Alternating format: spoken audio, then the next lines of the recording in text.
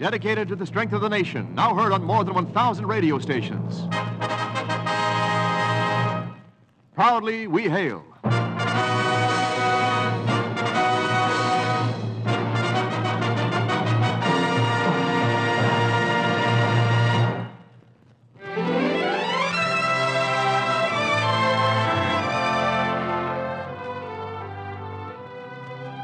Yes, Proudly We Hail, starring Lee Bowman in The Psychological Approach, a United States Army and United States Air Force presentation. Now here is your producer, the well-known Hollywood showman, C.P. McGregor. Thank you. Greetings from Hollywood, ladies and gentlemen. Welcome to your Theater of Stars, where your motion picture favorites appear in plays we know you'll enjoy. The outstanding motion picture performer, Lee Bowman, is our Proudly We Hail star.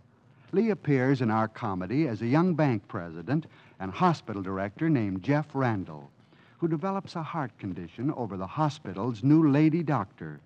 Her specialty is the mind, not the heart, which complicates Jeff's case. We'll raise the curtain on Act One right after this brief message from Wendell Niles. Men, here's adventure and excitement for you. You may now enlist directly for either of two proud U.S. Army divisions now located in Japan. The 1st Cavalry and 11th Airborne Divisions are looking for men who can measure up. If you qualify, you can be assured of direct assignment with one of these well-known outfits. Enlist now, and after a short basic training, you will be a member of one that you have chosen. Get the details now at your U.S. Army recruiting station. And now, once again, our producer.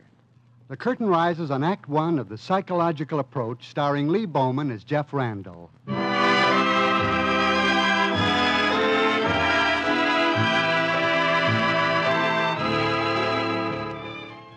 When Jeff Randall's father died, he inherited the presidency of the Holton Bank and a place in the board of directors of the Holton Clinic. He also inherited his father's love of duck hunting. And on this particular day in Jeff's office in the bank, two of Jeff's inherited interests, the clinic and duck hunting, have met in a head-on clash, engineered by a friend of Jeff's father, Mr. Meeker. I'm sorry, Mr. Meeker, but it's impossible for me to attend this staff dinner at the clinic. I'm going duck hunting, perhaps next time. But this isn't just the usual staff dinner, Jeff.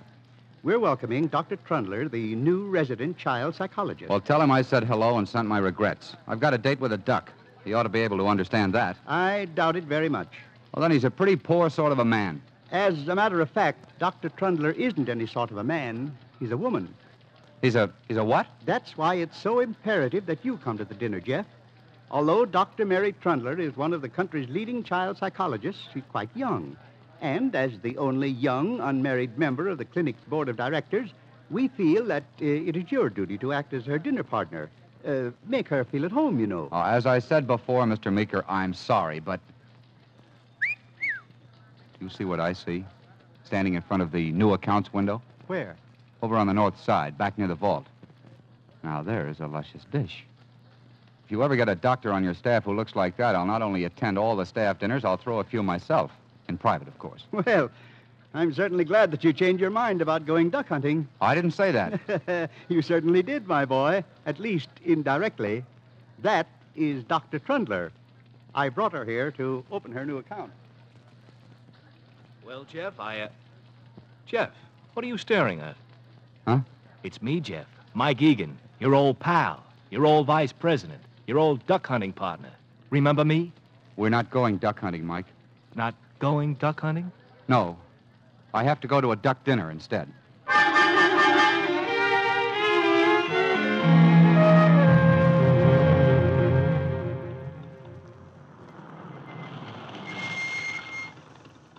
Thank you so much for driving me home, Mr. Randall. The dinner, the company, everything was most enjoyable. Oh, you mean we were a psychological success? Oh, at least that. I can't begin to tell you how tremendously impressed I am by your clinic. Oh, I hope you find the people of Holton as interesting as the clinic. Judging from those I've seen, there can be no doubt of that. Well, certainly nice of you to say that. Oh, it's a fact. I've never seen so many interesting psychopathics in my life. Oh, Why, do you know that you have psychosis here that I wasn't able to find even in Chicago? Well, it must be the climate. Everything's bigger and better in California, you know. Well, perhaps you're right. How long have you been studying psychology, Mr. Randall? Well, I never really studied it, Why, that's amazing. but I've suddenly developed a great interest in it. Oh, don't you find it fascinating? Yeah, I certainly do. In fact, I was about to suggest that perhaps we could have dinner some night this week and sort of compare notes while we were dancing. Oh, I'm afraid that would be impossible, Mr. Randall. My evenings are valuable study hours. I can't waste them on frivolity. Oh, well, maybe some Saturday afternoon we could go to a football game. Football game? I can think of nothing more debasing than joining a mob of vicarious athletes gathered together to watch... Sorry. How about duck hunting? Oh, really, Mr. Randall? Are football and duck hunting your favorite sports? Well, outdoor or indoor? You know, you're rather an interesting case yourself, Mr. Randall. Oh, no. Why didn't I think of that? Afraid I don't follow you. Well, it's perfectly obvious. If you don't have time to go dancing and don't want to debase yourself by watching a football game, you can take me as a patient. Oh, impossible. I don't accept adult cases, Mr. Randall. My specialty is child psychology. Oh, that's all right. I can act pretty childish. That's very obvious. Oh, you needn't get out, Mr. Randall. I'm quite capable of walking to my door without any help. Oh, now, look, Doctor. Mary. It's Doctor. Good night, Mr. Randall. I'm afraid you don't know as much about psychology as I do.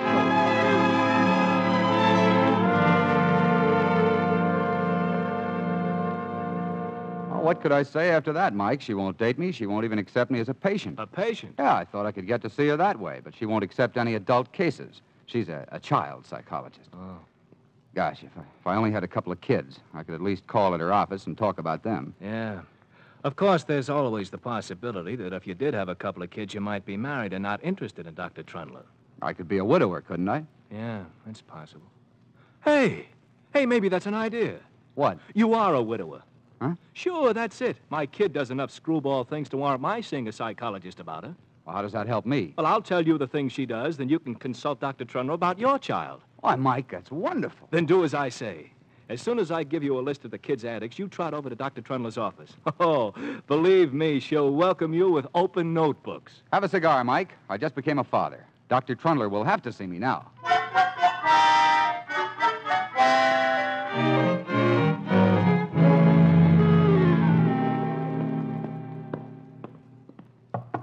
Come in. Good afternoon. What may I... Oh, Mr. Randall. Good afternoon, Dr. Trundler. After our discussion of last night, I hoped you understood that I have no time for idle conversation. Oh, I understood that all right. I came here for a consultation. Then you have the wrong doctor, Mr. Randall. I thought I made it quite clear that I never accept adult cases. Oh, you did. But this isn't an adult case, Doctor. It's, well, I wanted to talk with you about my little girl. Your little girl? Why, I didn't know that you were... Where was your wife last night? Have you never heard of widowers, Dr. Trundler? Oh, I'm sorry, Mr. Randall. Sit down, won't you? Thank you. Now, tell me about the little girl. Well, I hardly know where to begin, Doctor. Yes? She has lovely eyes, like yours, and almost the same beautiful complexion. Perhaps I'd better ask some questions. Anything you say, Doctor. Would you feel more at ease if you called me Mary? I certainly would. And why don't you call me Jeff? Very well, then. Jeff. Now, how old is the little girl? Huh? Your little girl. How old is she? About 11 or 12, I think. You think? Don't you know how old she is? Well, I could figure it out. I have it here on paper. You see, she was born on February 29th, so I always have to stop and figure. I see. How long have you been a widower? Oh, not very long. It was really quite sudden. Has the child missed her mother very much? Well, I haven't noticed it. The child's probably still suffering from nervous shock. What's her name, Jeff? Name? Yes. Oh, yes, her name. Mike always refers to her as the kid, but her name's really Mary. Really? Yes. Isn't that a coincidence? Same as yours. I like Mary. Who is this Mike you referred to? Oh, why, Mike's my best friend. He's had a great deal to do with raising the kid. Oh. What grade is Mary in, Jeff? Oh, high school? High school at 12? Oh, you must mean junior high. Yes, that's it. Well, now tell me, what has Mary done that leads you to believe that she needs the attention of a psychologist? Well, she spends a lot of time talking to her horse and dog. Well, that's perfectly normal. Or maybe, only she doesn't have a horse or dog. Oh, And the horse and dog talk back to her. I see. How long has she been doing this? Well, ever since she was old enough to talk. It's very interesting. I think I'd better see her. You do? Yes. Yes, let's see. It's 3:30. She should be home from school by the time we get there. Let's take a run out to your place and have a talk with her, Oh, you mean now? Yes. Well, I'm afraid it wouldn't do much good to go now. She wouldn't be home. Oh. Well, I can drop by this evening. Well, that'd give me more time to get her prepared to meet you. Oh, don't do that. Oh, no, don't. Don't even let her guess that I'm a doctor. Why not? Well, I can probably learn much more if she thinks I'm just a friend of yours. Well, that makes sense. Say, why don't you come out for dinner? That would make you seem even friendlier. Yes, it might. All right. I'll come out for dinner. What time? 8:30? Well, it seems awfully late for a 12-year-old child. Oh, well, I can feed her earlier and put her to bed. What? Oh, I mean, after you get through talking to her, she can go right to bed. Then we can discuss things privately. Oh, all right, Jeff. I'll see you and Mary about 8:30. Oh, that's wonderful. Right now, I better be getting back to the bank. I have to see Mike about something.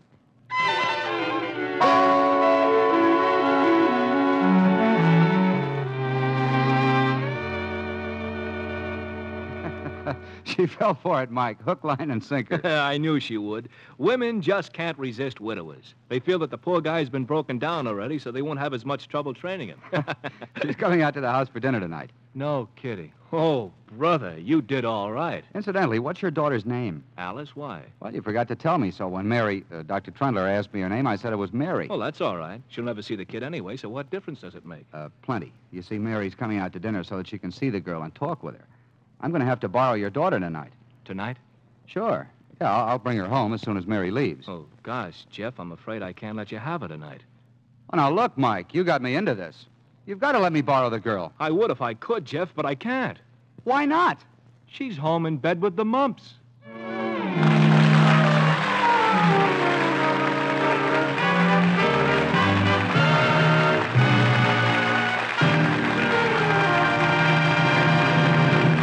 We pause briefly from our story, The Psychological Approach, starring Lee Bowman, to bring you an important message from your government. Many high school graduates are choosing the U.S. Army as a career these days. Their reasons for enlisting are sound, too. One of the foremost is that in the Army you can continue your education. The Armed Forces Institute has been set up to fill the serviceman's desire for further learning. Soldiers are taking a great variety of subjects at the Institute up through college level, and it costs them practically nothing. Another big reason for so many high school graduates enlisting is that they can pick the type of training they want. That's right. You high school graduates can select the technical skill you wish to learn, and you make your choice before you enlist. When accepted, training at the Army Technical School you have selected is guaranteed. Yes, high school graduates, here's further education and valuable vocational training combined in one career. Get the facts now at your local U.S. Army recruiting station.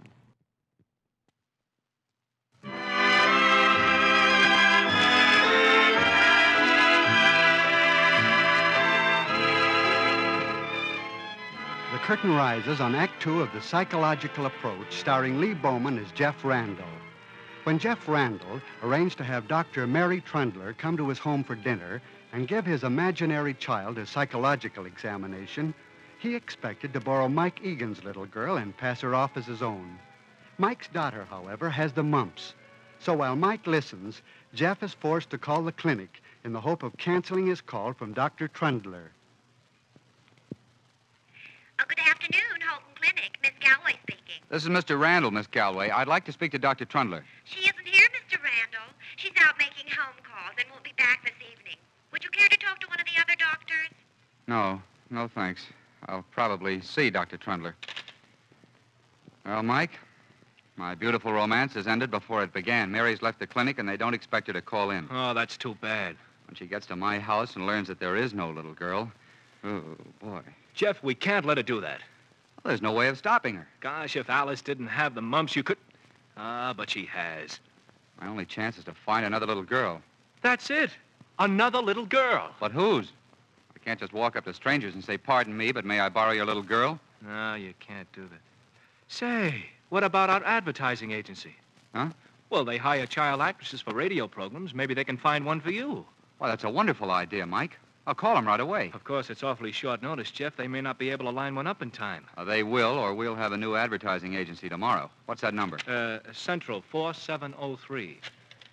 I'll have them bring the kid out to the house. I can explain the setup to her there.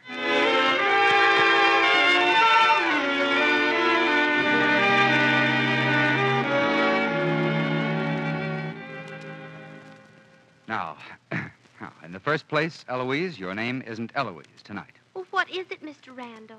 Mary. Mary Randall. You're my daughter, and I'm your daddy. Well, that rather follows, doesn't it, Mr. Randall? Hmm? Well, I mean, if I'm your daughter, it seems quite obvious that you're my father. I see what you mean. Well, now, when Dr. Trundler gets here to examine you... Examine me, Mr. Randall? From what am I supposed to be suffering? Well, we're going to pretend that you are psychologically abnormal. Well, as a matter of fact, I am, Mr. Randall. I'm years ahead of my age group. I was beginning to suspect that. Would you mind explaining to me the purpose behind this deception? Well, Dr. Trundler is a child psychologist, and when I couldn't get a date with her any other way, I pretended that I had a little girl your age and asked her to come here for dinner and examine my little girl. Oh. Do you think you can remember that you're my daughter and act just a little abnormal? Well, the whole idea seems definitely juvenile to me, Mr. Randall. But I can do whatever you want. Good. Now, probably the first thing the doctor will ask you is, do you miss your mother? Oh, you're supposed to be a widower. Yes. The answer is that you... Say, how old are you, Eloise? 12. And don't forget that you're supposed to call me Mary. Oh, that's right. Mary. Dr. Trundler, this is my daughter, Mary. Dr. Trundler, this is my daughter, Mary. Did you consider having Dr. Trundler examine you, Mr. Randall? She doesn't take adult cases. I should imagine that you'd make a very interesting study. So would you, Eloise. Now, as I said, the first question will probably be... Oh, my gosh, that must be the doctor now. Now, you wait here, Mary. I'll go to the door. Well, what about my answers for her questions? Well, I want to get her interested in you so that she'll come back. You tell her anything you think will get her interested. Don't worry. You can depend on me, Daddy. Hello, Mary. Hello, Jeff. I'm afraid I'm a little early, but I'd finished my calls and I had no place else to go. Well, I think that's wonderful. Anything that'll let me have a few more moments with you is... Oh, this is my daughter, Mary. Dr. Trundler, Mary. How do you do, Mary? Stop. I think I've seen you in my dreams. Really? Yes. I can't be sure, though. Why? Because you never had a head. Never had a head. How often do you have these dreams, Mary? Oh, every night. Oh, Every night. Every night? I see all of you witches then. Mary. Oh, please, Jeff, please. I want her to say whatever's on her mind. Go ahead, Mary. I want to hear more. And you're riding a broom. Couldn't we have dinner first? If you prefer. Yes. Yeah, good. We'll let Dr. Trundler have your regular place at the head of the table tonight, Mary. You sit over there at the side. Very well, Daddy. Oh, you do have a problem with her, Jeff. I told you I did. But let's talk about that after dinner.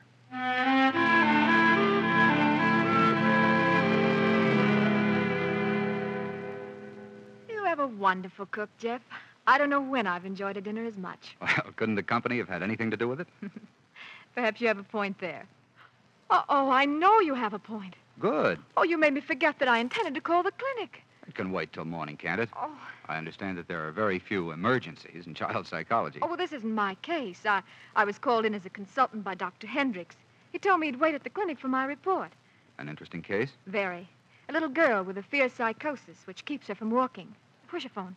Out in the hall. I'll show you. Oh, that's not necessary. I can find it. Or maybe my daughter will be through with her second dessert by the time you get back. I hope so. I'm anxious to talk with her.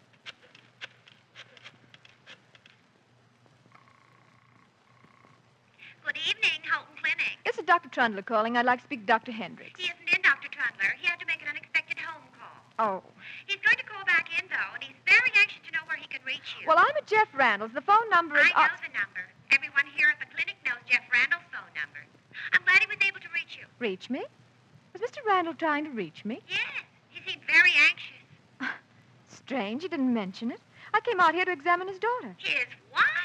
His daughter. Mary. When did he get a daughter? Well, I don't know. She's about 12 years old. Oh, she must be his niece. Why do you say that? Because Jeff Randall's never been married. Isn't he a widower? Do you think any gal lucky enough to catch him would die? I think that's a matter of opinion. Well, that's my opinion anyway. Do you want Dr. Hendricks to call you there? No, I won't be here much longer. I'll call back from someplace else. I see you finished your dessert. Yes, Daddy. Oh, did you get your call through, Mary? Dr. Hendricks wasn't in, Mr. Randall. Well, you can reach him later. Right now, let's see what we can learn about my daughter. I've already learned all that I need to know about your daughter, Mr. Randall. Oh, now, Mary. Dr. Trundler, please. Huh? Thank you for a wonderful dinner and a perfectly miserable evening. Mary, wait a minute. What have I done to... Well, now, what brought that on? It seems quite obvious to me that Dr. Trundler is in love. In love with whom? Ridiculous as it may appear, with you, Daddy.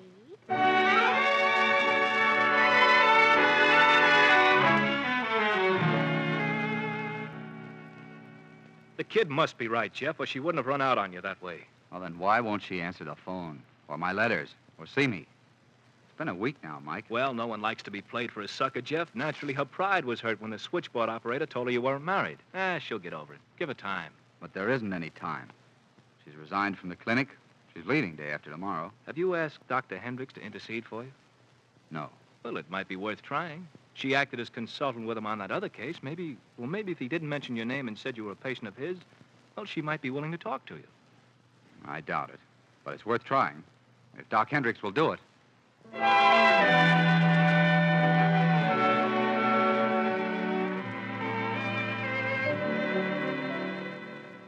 Of course, this is all very irregular, Jeff. I know it is, Dr. Hendricks, but this is an emergency. Well, you wait right here. I'll see what I can do with Dr. Trundler. Anything you say. Who is this? Dr. Hendricks, doctor. Oh, come right in. I haven't been in to make another report on your patient, Doctor, because Patient? The little girl who's afraid to walk. Oh, well, don't worry about her, doctor. She's coming along very well now. Oh, I'm glad to hear that. Those cases can be awfully stubborn. I'd like to discuss a much more serious case with you, doctor. It's an adult. Oh, but... Now, I know that you don't accept adult cases as a rule, doctor, but you've been so successful with my other patient that I would deem it a great personal favor if you'd at least investigate this case. Oh. Well, as a favor to you, Dr. Hendricks... Thank you, doctor. I'll send the young man right in. Hello, Mary. What are you doing here? I came to see you. Well, you can't stay. I'm expecting a patient. I know. I'm the patient. You're the... Oh. Very well, I'll live up to my agreement with Dr. Hendricks. What can I do for you? Marry me? You are crazy, aren't you? Only about you. How long have you been subject to this strange fixation, Mr. Randall?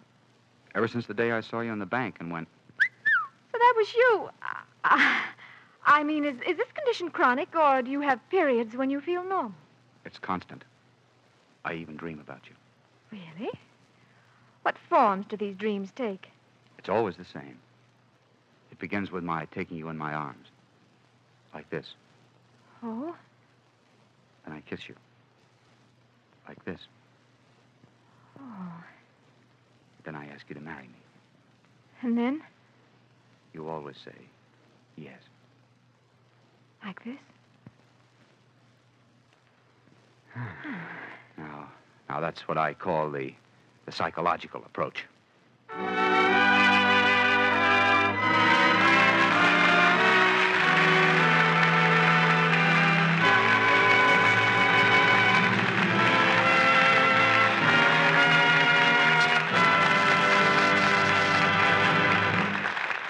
The curtain falls on the final act of the psychological approach.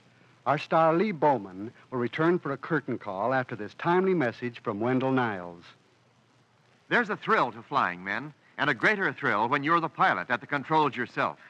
As a United States Air Force pilot, you'll have the opportunity to fly all kinds of new planes. And here's your chance for a commission in the United States Air Force Reserve. The next aviation cadet pilot training class starts in July, but there's still time to qualify. You must be unmarried, 20 to 26 and 1/2 years old, and have completed 2 years of college or the equivalent. After successfully completing the cadet pilot training course, you'll win your silver pilot's wings, and you'll earn up to $336 a month. Men, one of the finest of careers is that of a pilot in Uncle Sam's Air Force. Get your application in right away. You can obtain yours at your local U.S. Air Force recruiting station or at your nearest Air Force base. Do it now. Back to our star, Lee Bowman, and our producer. Our play has its epilogue in the return of our star to the footlights for a curtain call so that you may meet him informally. I enjoyed this visit here with you, C.P., especially so since I have a preference for comedy. I know what you mean. You seem to be enjoying yourself, and she didn't say yes with Rosalind Russell. Well, I'll admit my leaning toward sophisticated comedy could easily have been influenced by Roz. She's really great to work with, and one of our greatest stars. Indeed she is. And Lee, you've made many pictures, haven't you? Well, I guess I've made my share.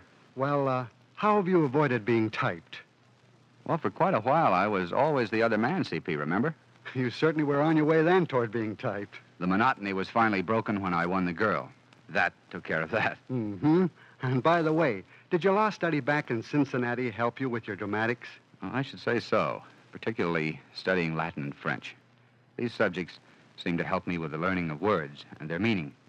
I think it's important to know words. How true in our business. An extensive vocabulary adds character to expression, oral or written. As summed up by Benjamin Disraeli, with words, we govern men. While we've been having our little causerie, time has slipped away. We certainly appreciate your visit, Lee. Well, it's always a pleasure, C.P. Before I leave, though, who are you having on Proudly We Hail next week? Next week, we are presenting an amusing comedy, The Genesis of Deneen, starring Audrey Totter. It's a gay story of an irresponsible young heiress whose carefree antics involved her in everything from fines and threats by the court to all-night dishwashing and charity mission. Audrey's a good friend of mine. She'll do a good job for you. I'll be listening, C.P. Goodbye. Goodbye, Lee. Join us next week, won't you, ladies and gentlemen, when we present the gay comedy, The Genesis of Deneen, starring Audrey Totter. Until next week, this is C.P. McGregor saying thanks for listening and cheerio from Hollywood.